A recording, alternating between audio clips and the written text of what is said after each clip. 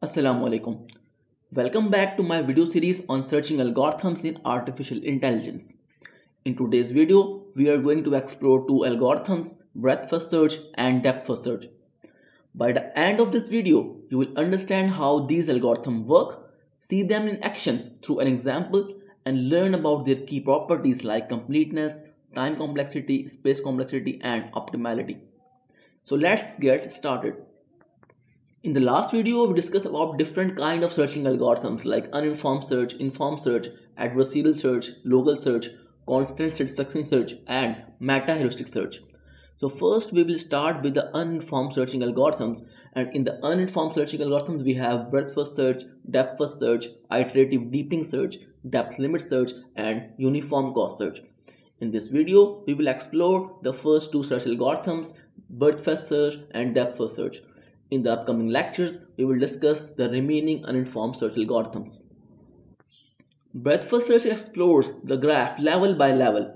It starts with the source node and visits all its immediate neighbors before moving to the next level of neighbors. Here is the algorithm. First step is initialization. BFS uses a queue data structure to store the nodes to be visited. Enqueue the start node. Step 2. Visit neighbors. Dequeue a node from the front of the queue and mark it as visited. Explore all unvisited neighbors of the dequeued node. Enqueue the unvisited neighbors. We will repeat the step number 2 until the queue is empty or the goal node is found. Let's explain it using an example. Here we have a graph that contains 9 nodes. S node is the starting node and G node is the goal node. So our task is to apply the breadth first search algorithm to start from the S node and reach to the goal node, that is G. We will create a table like this that contains the expanded node and our queue list. We will start with the S node. Expanded, we will get A, B and C. Note that we have written S at the top of A, B and C to indicate that they are expanded from S. We will check if S is the goal node. Node is not a goal node. So we will expand the next node in our queue, which is A. After expanding A, we will get D and E, and we will append them at the end of the queue. We will mark A as visited. Since A is not the goal, we will proceed further, and we will then explore the next node, that is B, and we will get G. Please note that we haven't reached the goal yet. The G node is in the queue. We'll mark B as visited. B is not the goal, so we'll proceed and expand the next node, which is C. After expanding C, we will get F, and we will append F to the end of the queue. We will mark C as visited. C is not the goal. We will explore the next node, which is D, and we will get H. We will add H at the end of the queue. D is not the goal, so we will expand the next node, which is E in our queue. After expanding E, we will get G node. We will append it at the end of the queue. The next node in our queue is G with the parent B. So we will explore it and we will test if it is a goal node. Yes, it is a goal node. And here we stop our algorithm. So now we have to calculate the path from S to G. So to calculate the path, we need to backtrack. So which node led us to G? It was B node. And which node led us to B? It was S node.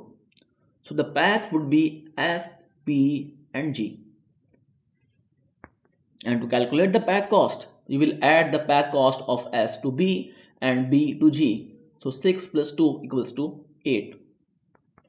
Now let's discuss some of the properties of the breadth first search. Breadth first search is complete. It guarantees finding a solution if one exists, provided that the branching factor is finite. BFS is optimal if all edges have the same cost, as it always finds the shortest path. In BFS, both time and space complexity are exponential. Depth first search takes a different approach than breadth first search. It explores as far as possible along each branch before backtracking. Imagine it as diving deep into the path until you hit a dead end and retrack your steps to explore the other paths. The only difference between the DFS and BFS algorithm is the choice of data structure. In BFS algorithm, we use queue data structure and use NQ and DQ operations. In DFS algorithm, we use stack data structure and we use push and pop. Let's apply DFS algorithm to the same example. Here the only difference is the data structure, which is stack instead of queue. So we will start with the S node and we will explore its neighbors, which are A, B and C. We will put them into the stack. We will check if S is the goal or not. S is not the goal. The first element in the stack will be popped out, which is A. We will explore A and visit its neighbors, which are D and E.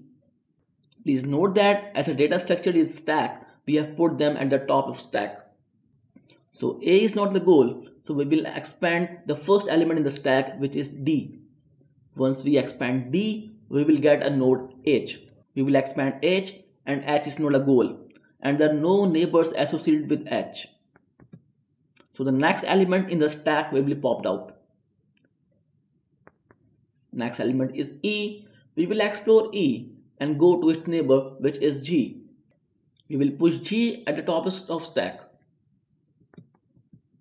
Now we will pop the top element, which is G, and it's the goal. So now we will stop the algorithm and no further expansion will take place. Now let's backtrack and find the path from S to G. We got G node from E, and if we go to E node, it was expanded through A, and A node was expanded through S. The path would be S, A, E and G, and we can calculate the path cost by adding 5, 4 and 6. We will get 15. Now let's talk about the properties of the depth first search. DFS is complete if we have a finite state space. DFS is not optimal as it may find a longer path. DFS time complexity is exponential, however, its space complexity is linear. That wraps up our discussion on BFS and DFS. We explored how they work, walked through an example and analyzed their properties. If you found this video helpful, don't forget to like, share and subscribe for more videos on data science and AI. See you next time.